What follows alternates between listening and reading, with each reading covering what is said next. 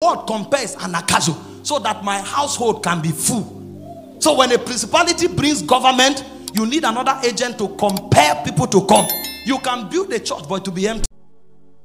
And such as do wickedly against the covenants shall be corrupt by flattery. But the people that do know their God, they shall be strong and do exploits. The people that do know their God, they shall be strong and do exploit. Every area of oppression in the life of a believer is an area of an ignorance of God, of a dimension of his spirit. The secret of preservation is captured on the strength of your knowledge of God. Every area of oppression in a man's life is an indicator of a possible ignorance of a dimension of God. The people that do know their God. So the question is not whether you have a God or not. I interact with a lot of people and you hear questions like, if God is there, why is this happening? The problem is not whether God is or not. The problem can be traced to your ignorance. I've gone through pains, I've gone through peril. Why would this be happening? If you say God is real, the problem is not the reality of God. What do you know about God? And what aspect of God do you know that can handle the obvious challenge in your life? Whatever it is that is a challenge is not even an argument whether you have a God or not. All have a God, but the ones that are strong and will do exploit are the ones that do know their God. Many have been deceived by the devil and ran the way of folly, and they call themselves atheists, arguing that there is no God because of challenges in their lives that they could not surmount. The problem is not with God. It is traced to their ignorance of a dimension in God that handles the plague of their lives. So it becomes the responsibility of every Christian to explore God in his lifetime. The greatest preoccupation of any entity in the realms of God is the pursuit of the knowledge of God. So Jesus comes in John 17 verse 3 and he summarizes life. He said, this is life eternal, that they may know him. Is not a function of what you have, it's a function of your knowledge. Because all things that pertain to life and godliness have been given to us, but it is obtainable only through the ginosko of God. If there is a part of all things that pertains to life and godliness that is lacking in a man's life, the problem is not traced to God. It's traced to what he knows about God. This is life eternal, that they may know him, the only true God. But the devil is a wicked spirit. Part of the advantages that he has is the fact that he was a creature of the presence. He was a being of the presence. So he understands how to rob a generation of what they have in God. Because he understands the mysteries, the precepts, the patterns, and the principles of God. He is a creature of the presence. He said, where wert thou when I laid the foundations of the earth? When the sons of the morning sang for joy, they watched God carried out some feats of creation. So they understand some of the secret codes that are locked into this world. So when the devil wants to rob a generation of their inheritance, what he advertises to them are pathways that leads to ignorance. The challenge and the plague of the believer is the mountains of ignorance in his life. The moment you know a dimension of God that handles the problem you have, your problem becomes the past. And the reason we preach and keep preaching is to open up the portals of God so that men can know him and commune with his spirit.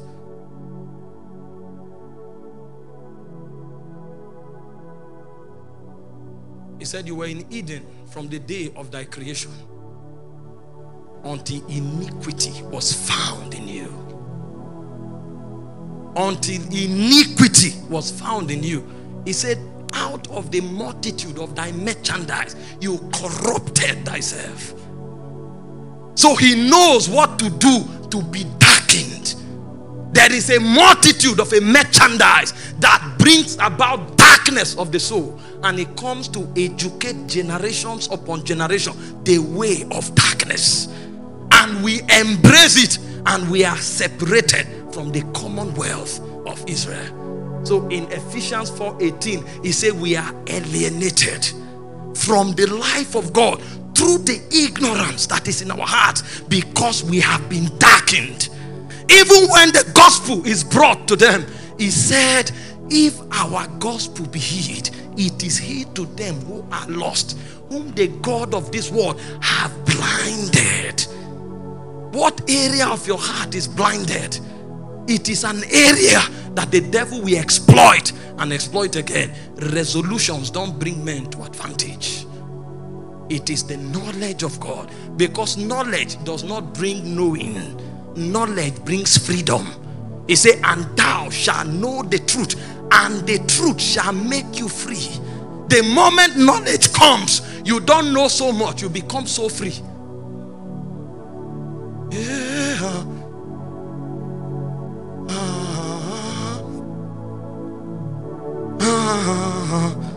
You know, our generation is losing out something. We think we know, so we come to talk.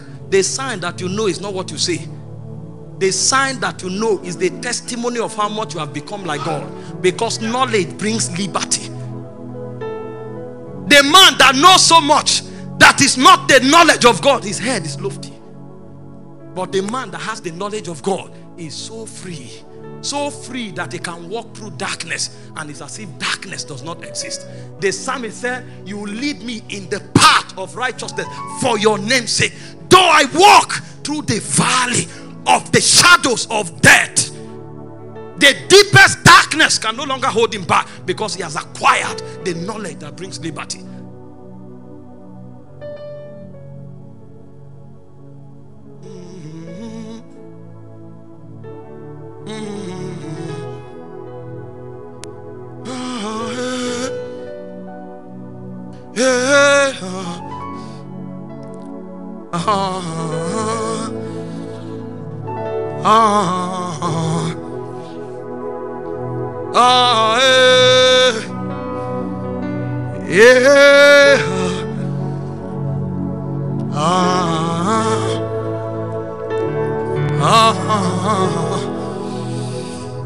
A few weeks ago, an angel of the Lord came to me, and he caught me up into the spirit and began to show me some of the things God wants to release to our generation. And he said, God wants to release grace, God wants to release strength, and God wants to release wisdom. He said grace is the ability that God is giving to this generation to live above death and corruption. So we will be armed on the left and on the right to counter everything the devil is doing. So the heads of many will be exalted like the horn of the unicorn. The heads of many. If that doesn't come upon you, your life will be a struggle. You don't do what you do because you are smart. You do what you do because by divine politics you were ordained. And when that grace comes upon your head, whether the devil likes it or not, you are exalted like the horn of the unicorn. He said this is one of the spiritual commodities that is given to this generation, and many have been numbered. So the reason you begin to sense hunger to pray is not because you love prayer. There is a wisdom from the mountains of Zion that is sucking you to the place where you will interact with grace. Because that which God has to offer is on the mountain. So blow the trumpet in Zion. Sound an alarm upon his holy mountain. So when that hunger comes to fast, you are hearing the sound of a trumpet. The angels that are part of your calling and were commissioned with you from Zion, they are beginning to suck your reality. So your spirit man begins to tell your natural man, come brother, there is a key on the mountain waiting. There is a key. It's a summon to deep places, because only them who travel to the deep can see the wonders of God. Graces have been allocated So angels, creatures of heaven, are wooing men to the presence. Wooing men, sucking them into prayer. It looks as if they are useless. Many are distracted with the pursuit of life. They are pursuing things because the devil brings anxiety as a burden and put on their shoulder. We don't run by speeding. We run by waiting. So it doesn't matter who moves first. The guy can labor and go forward. Wait for me. When I touched that grace, it said the hand of God came upon Elijah. He outran the chariots of Ahab. It doesn't matter if you are running on the chariot of the king. What is the grace on your head? When it comes, forget it. You will lead your generation. God is releasing graces. Many who are numbered, they are not aware. Somebody enters his room. He came from a church service. He still wants to pray. What you don't know is that before you came home, the angel was waiting for you. Because he knows that the journey to the top of the mountain is yet far. And you have not prepared enough. So you prayed in the morning, but you must pray in the night. Because you must touch that grace. It's an oil flowing from Zion. How many would that oil rest on their head? Kamash, Fedakarias, Gadagasigis, Mantekabaki Robarask, Mandaria Padesa the Gavis, Mekorina Hadak. The men that should change the fortunes of nations are here, but they don't know the value of grace. They don't know the things that were captured into the season. They don't know that even though the devil sent a plague, God has turned it out for our good. You were supposed to change Canada, but you are distracted by Chevron. So God says sit at home, and the angels are wooing you every day, and then you end up on Big Brother Niger.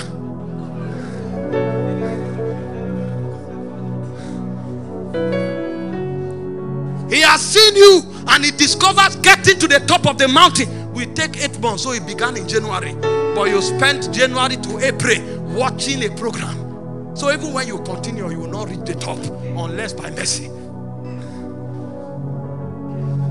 We stand up, we say it's our generation, it's our generation, and we are on Facebook chatting from morning till night. We don't know. Gomash.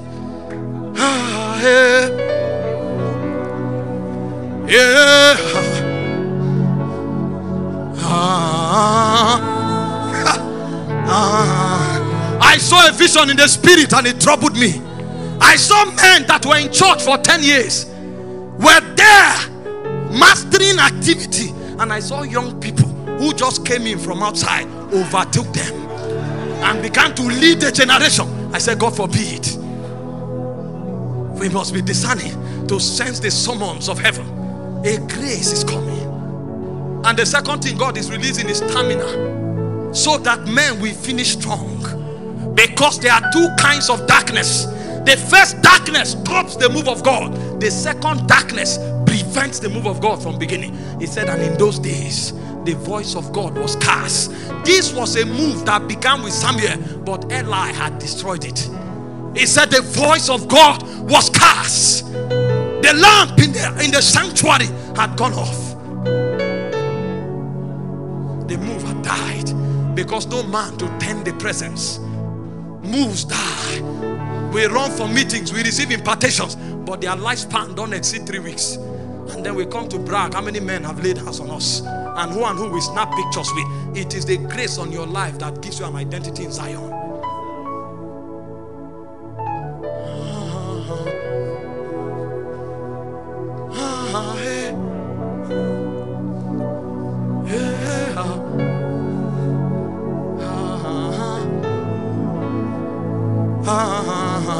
What if you went to Zion and they told you you are the Elijah of your generation, and then when they check your profile, there was nothing like Elijah that reflected in your life, because you didn't climb the ear of David to wear your garment.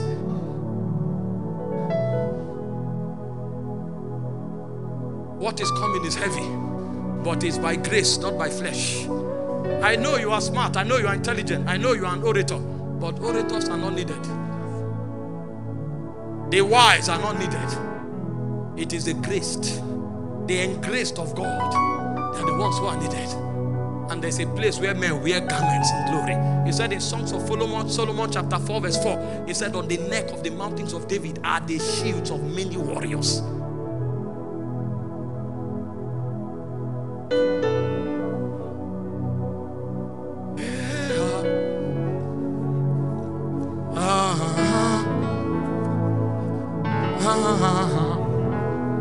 There's a strength that is coming. The feeble will become mighty. You will ask them how. It's a 400 broken and battered men came to David in the cave Adullam. He doesn't need your strength. The one you have to do with his name is called El Shaddai. He doesn't need your strength. That's why God breaks men to use them. So you lose your confidence in what you think you have. It's not an asset in the spirit. Broken and battered men, they met David. And when David was through with them, they were called the mighty men of David. Designation had changed because strength has come. It's part of our artillery. If all you have is your certificate, my brother, you can't stand the tide. It's a heavy one. You need stamina in the spirit. That's why he said about the young man in 1 John chapter 2 verse 14, I write unto you young men, because you are strong, and the word of the Lord abides in you, and you have overcome the evil one. You are strong. Why are you strong? Because your stamina is in the waters of the spirit. The word of the Lord abides in you. These are the men that eat the word of God every day. He said, man shall not live by bread alone, but by every word that proceeded the mouth of God. Wonders are weapons of young men. Say you have overcome the evil one. So when you want to see a man who is a young man in the spirit, check how many damage he has done to darkness. But you need stamina. Stamina. Stamina. Stamina. And then wisdom. Through wisdom is an house built. By understanding it is established, and by knowledge the chambers are filled. Wisdom is not intelligence. It's the ability to enter into the heart of his spirit and isolate his counsel. So you live by the light of God. That's why Job said, by light I walk through darkness. By light I walk through darkness. He had the ability to enter the heart of God. So when Job speaks, he's talking because he has isolated the counsel of God. It's not an activity for prophets. It's one of the weapons of the army. Thank God for the edge that the prophets have. But every one of us must learn how to enter the heart of God. So when we talk, we confound darkness.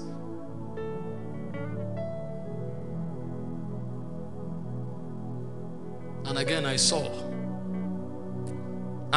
that the one that was cast as profane from the mountain of God had developed another strategy. And I was troubled in my spirit. I said, why does the devil always have a way of countering so many things God does in order to have a harvest? What form of intelligence is this? How is it possible? And he said the wisdom of the devil would have counted for nothing if men were yielded to God. So the power is not in the intelligence of darkness. It is in the disloyalty, the rebellion of the sons of light. And I saw the machinations of darkness. And I saw what I term as mutation. Mutation. I said, what form of intelligence is this? I saw a man prophesying with power and preaching against immorality. And the next step, the same man is committing immorality. I now said, this is against the law of the spirit. Light and darkness cannot cohabit. What form of wisdom is this? So the devil is not fighting the man who is hungry for God. The devil just wants to create an occasion where the man can add darkness to light. And he calls it mutation. And that is the first that will disqualify the army of God. Because you are neither hot nor cold, I will spit you out of my mouth. So it is not even the devil that will disqualify you. God will reject you. Because you are a combination of light and darkness. The first healing tonight will begin from the soul. Because it's corruption. That he quoted the scripture. I say in the land of Zabulon, In the land of Naphtali, by the way of the sea, beyond Jordan, Galilee of the Gentile, the people that sat in darkness. That's what it means. More than 80% of the young preachers are compromised. Are compromised.